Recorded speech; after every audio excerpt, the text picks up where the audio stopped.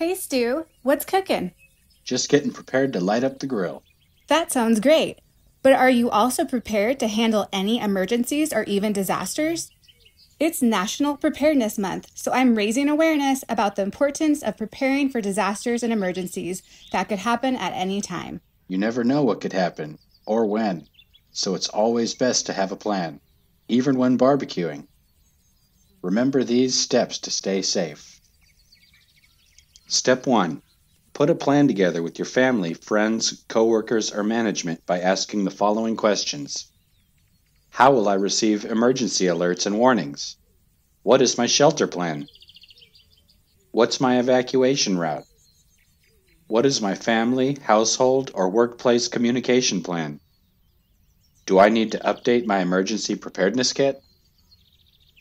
Step 2. Consider specific needs in your household or workplace. Step 3. Fill out a family emergency plan. Step 4. Practice your plan with your family, household, or workplace. That's right. Check out ready.gov/September for more information. Bye for now.